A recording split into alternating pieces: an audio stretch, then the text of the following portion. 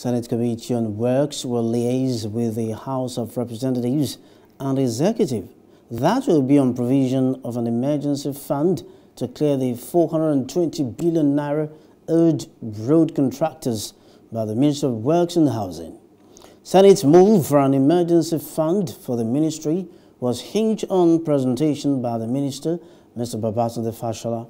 That was when he appeared before the committee to defend the ministry's 2022 budget. Fashola had in his presentation told the senators that the total money owed contractors on completed road projects was 420 billion naira. He said the liability was far above the 350 billion naira projected for funding of road projects in the 2022 budget.